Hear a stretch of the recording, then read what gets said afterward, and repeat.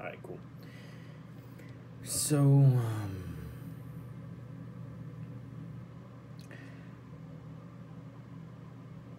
I've been thinking about this kind of lately, where well, not lately. I think this is something that like I've noticed, and as like I'll say like a bunch of times, like I think a lot of truth is foundational, but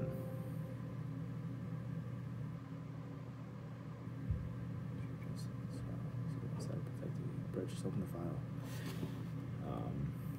Yeah, it's foundational, right? So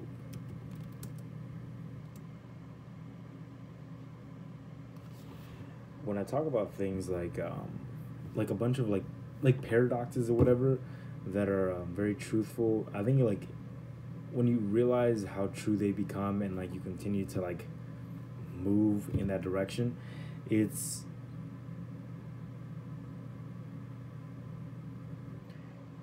helpful to understand why it is that like I get like that I do want to talk about this sort of stuff, right? Where it's not just like, oh, this is like cool, like this is just like how people like respond or act, right? Where they and most people understand things to be this way. It's just like they don't really like I try to put it into words because I think it's important to understand what that means rather than just like assume you know what it means.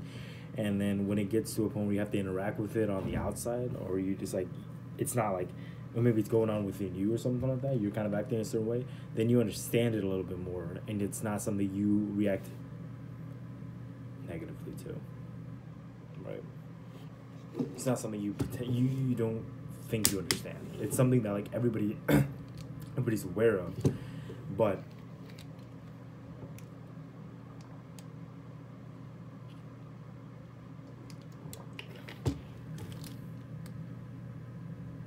product placement, and they're never gonna sponsor it.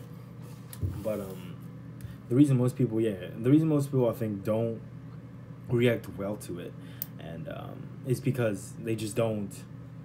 They never say it out loud. They never realize it. And again, I'm talking about the paradoxes like of life, and I think there are probably some categories that like I'm just not aware of that like are on the internet somewhere. That like cover pretty much every situation that I could like name, and I don't have to go into all these details, but like because I'm like ignorant in this area, and I'm sure it's some sort of like everybody's already figured this crap out. It's for lack of my knowledge, I'm just gonna have to like go off of what like I know, right? But yeah, like to me, I think I've always been a very patient person, sort of a thing, where I don't agree with people for the most part on a lot of things. People don't necessarily piss me off because like I don't think it's like I think most people when they're wrong, I just don't think they get it, and it's a very patronizing position to take, you know, because if you're silent and you think you know something that the other person doesn't know and you let them just like rail off, it's pretty patronizing to just kind of sit there and let them pop off about some sort of thing, right? But it's more when I let that person speak about whatever it is that they need to speak about, right? Whether it's politics, whether it's religion, blah blah blah blah blah. It's usually they say something wrong, and it's more like when you're playing like defense in a sport. Like my friend said this one time, and I always say my friend, but it's the same person, right? He said he usually waits for somebody to make a move, and because they're gonna make a move, like when they make a move, they usually make a mistake. And if that's not what he said exactly, I don't care. I'm gonna claim that for my own. It's like a lot of like defense is that. It's like yes, you can go after it. That's very important, right? It's a very important like thing to build up. It's a very very important skill to understand. Like it's a very important skill to hone and then use appropriately. But then there's also a lot of like waiting for the mistakes, because a lot of people say things that are just true, but it's just they're not quite complete. Like they have these thoughts and these ideas that have all these steps, and is axioms the right word? Probably not. They have all these steps that they want to take, and they say these things, and then you can see where they went wrong, right? Like this one thing, but then the rest of it's fine. And then when you criticize this one thing, they think you're criticizing the whole thing and it falls apart. It's like, no, all this is fine. I think so. But then this part, it's pretty stupid. Like this part, this is where you went wrong. So I think, so that's why it's important for people to speak clear. I'm spitting everywhere. That's why it's important for people to speak clearly when they're saying something. When they have a point to make, it's important for you to say everything you mean, even if you're gonna sound stupid. And more often than not, you're probably gonna say a bunch of stuff that's true, but then you're gonna, when you go wrong on something, it's important to like know. I would say it's important to know where you went wrong, but just acknowledge that there's some places where you could go wrong or whatever. And I'm gonna get to the paradoxes thing. I think I'm this is why I like, because it doesn't give me like have people interrupt me. I can always like hopefully bring it back full circle. But yeah, I was kind of talking about like myself, right? Where like I don't necessarily like when I disagree with people, I've seen it get to a point where it's like I don't understand why people let it get to a certain point, and I get that it's important to speak the truth and tell people where they went wrong because it's harmful if you don't. But what's it called? It's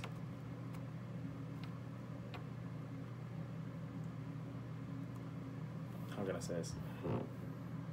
I try to do it in a context where I think it's like appropriate. So I don't find in debates to be that fruitful. People always just say crap that pisses me off, and I say crap apparently that pisses them off, and it doesn't go anywhere. And even if you try to debate people, they just act like all stupid about it. They're just like, oh, like I don't like it's just, you know what I mean? Like they don't want to. So it's like I love the idea of like debating people, but it's just like people don't do well with it. It's incredible to watch people not do well with like taking criticism and then also being able to give it back. And I don't care if it's like you're an asshole about it. Like I don't give a shit. If you make your point, if your point makes sense, it makes sense.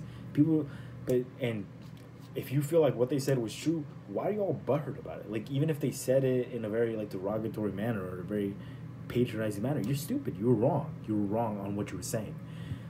That's why it's important for you to speak clearly, so that when people attack you, attack your arguments, even your characters too, be clear in who you are. They're attacking who you are rather than, like, your projection, sort of a thing. And that's often like what I don't like about engaging in like conversations with people who haven't honed that ability. And I do take it for granted. I assume most people aren't good at that sort of thing, but it's just I usually get that understanding when I hear them speak about things they don't agree with in confidence. Like when they think everybody around them agrees with it. And it doesn't have to be anything like particularly like people usually think politics immediately, like politics or religion or etc. It doesn't have to be that shit. It can just be about like how they feel about like their family or some shit like that. Like, oh, moms are terrible, they shouldn't like blah blah blah, etc. They shouldn't be able to like, I don't know, track you. I've heard some mothers do that or whatever, and they speak very terribly about these things. And I get that vibe when like they're very unforgiving people and very brutal, and will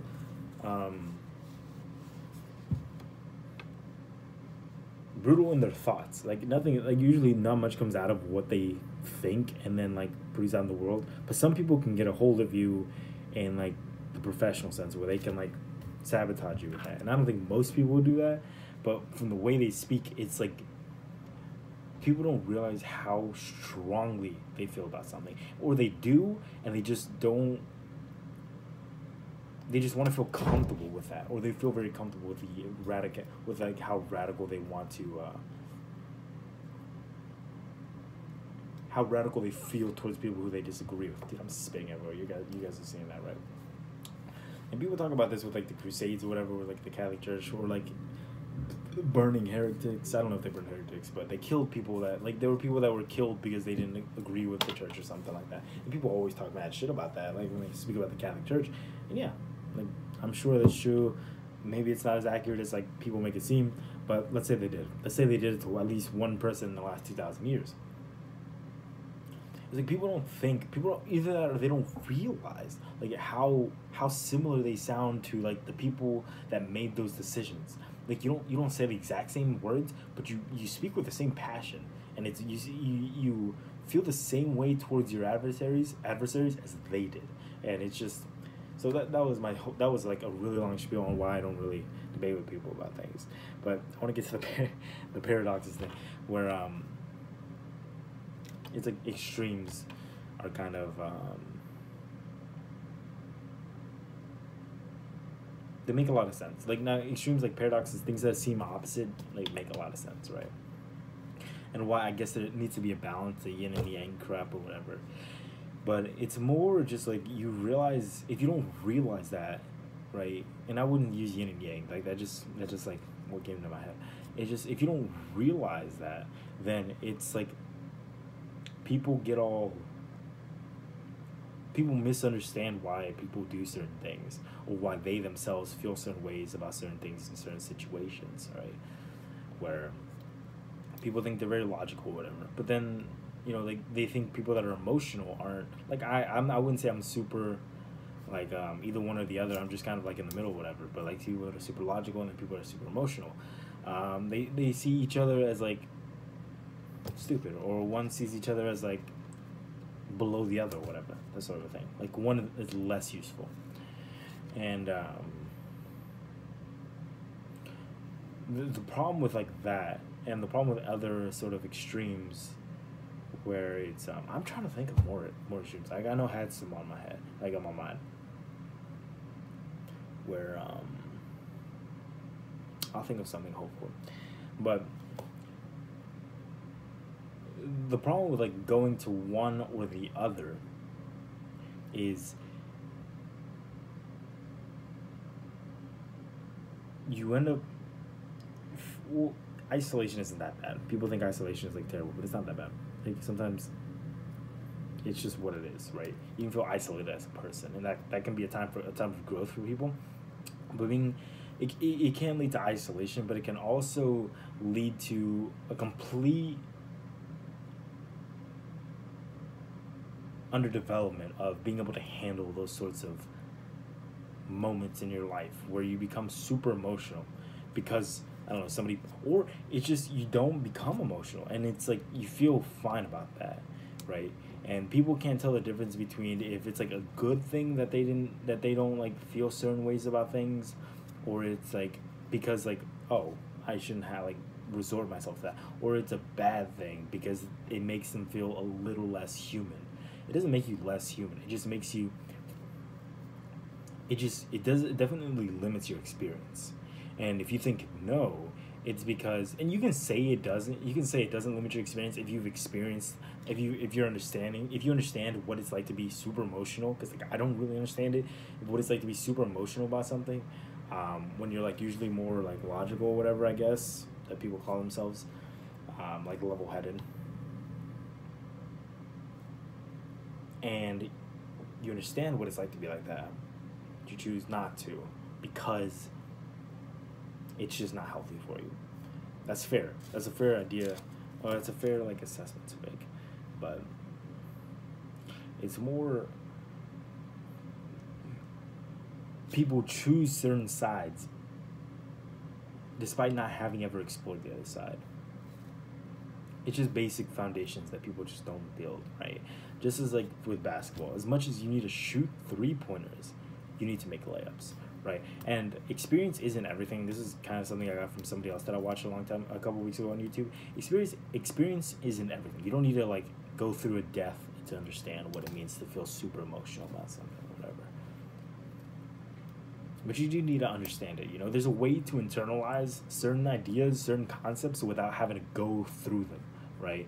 It's just you understand because like it's more like secondhand experience sort of a thing, where you don't necessarily you never had to have touched a stove to understand like it hurts or whatever, and then you need to be extremely cautious around it. But at the same time, you need to understand that you need to be around it to be able to make food sort of a thing for yourself.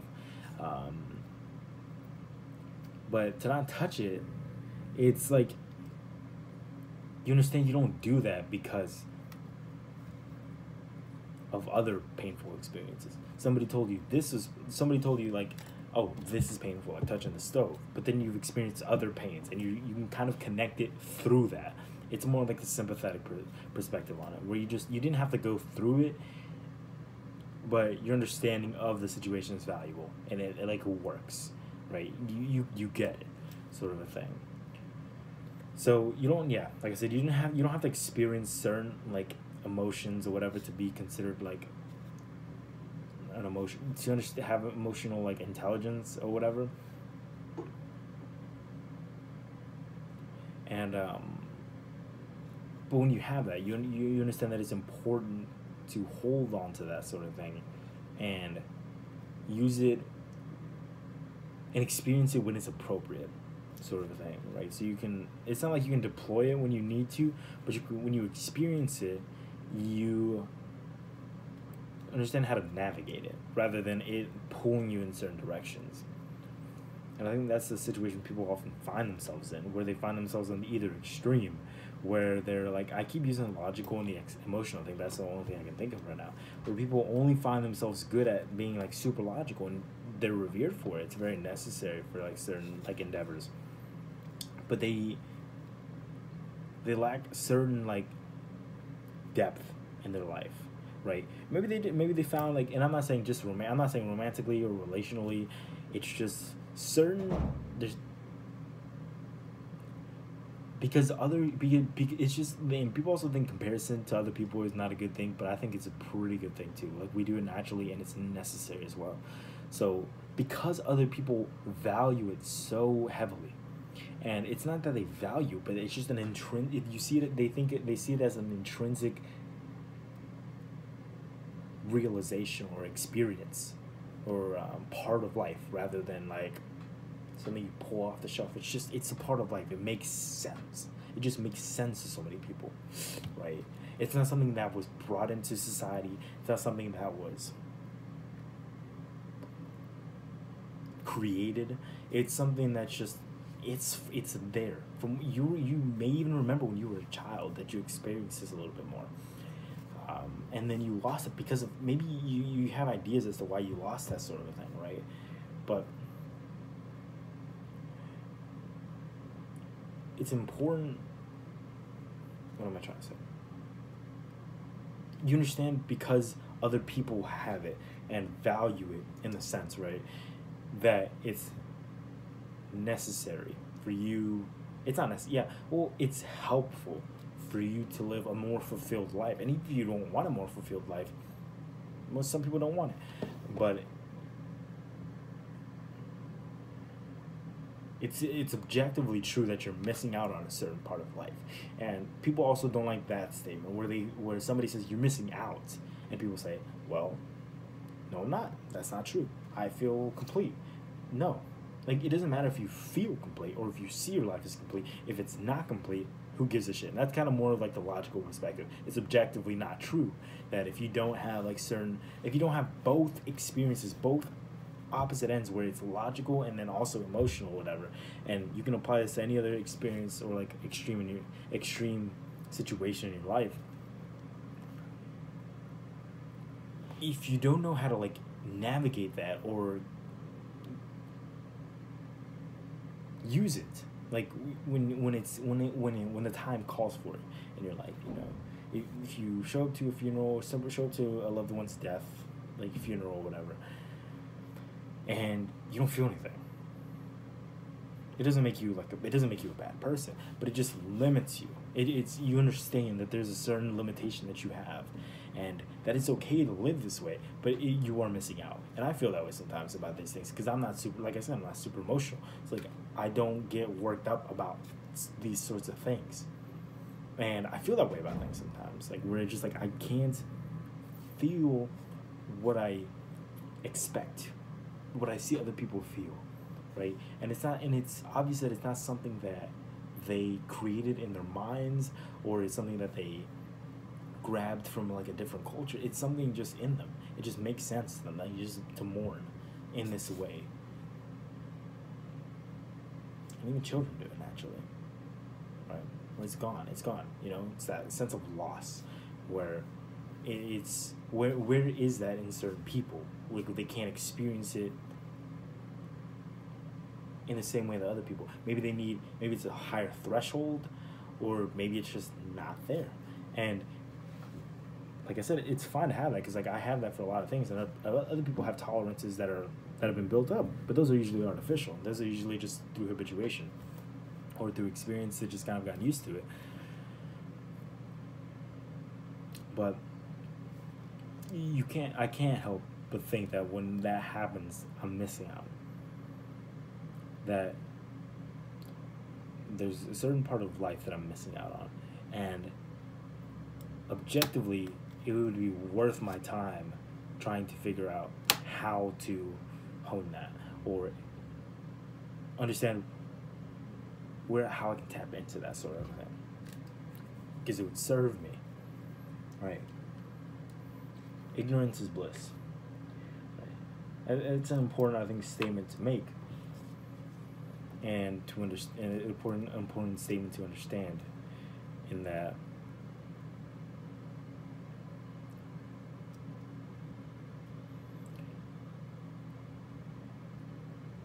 I'm okay with not having that, but I understand that I'm missing out. Like, I get it, because there's some things I have that other people just don't get yet. They just don't understand. Like patience, I have a lot of patience. Like, these videos are very like monotonous and drawn out and sort of a thing. And it's just like, it's 20 minutes has passed, and it's just like, okay, well, like, here it is. Like, I'm here at this point, and I have that sort of like patience and like, not openness. I think I'm more open than most people think I am, but like a little bit more because I'm patient. I have more of an opportunity to experience conversion, right? And more often than not, it's not always the right kind of conversion, but that's like an open-mindedness. Like, I have that sort of quality within me that a lot of people just lack. They're just very like quick to say no. I've already experienced this concept in life, this person, this idea. I'm shutting it down forever, until for some reason, something in life that I value highly opens me to accepting this thing that I've rejected so hard, so quickly. But I don't have that. Like, it doesn't take interdependence or intercession for like me to be open to certain ideas about things. I can hear people and I can tell you, no, well, that's wrong. And I can be quick about telling you that's wrong, but I can also think some of it's right, but I don't always give people that option to know that they're right about certain things, because they need to go and re-examine why they went wrong in certain areas. And it's not my job to be like a teacher about certain topics, but people don't always learn, and I don't always learn just by being told things. Like, some things just go in one ear at the other. So I find it more valuable to tell them, you're wrong about this thing. And I don't know how I ended up at this point of what I'm saying, but yeah, there's just some things in life that's like seem irreconcilable, but need to be within a person to fully experience what it is to live. Deuces.